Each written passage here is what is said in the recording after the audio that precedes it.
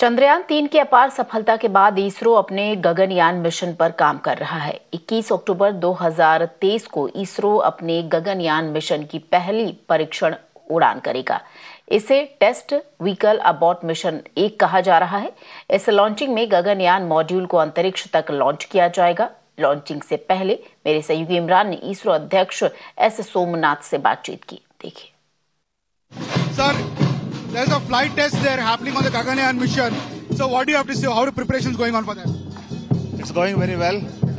We are going to have the launch on 21st. So early morning.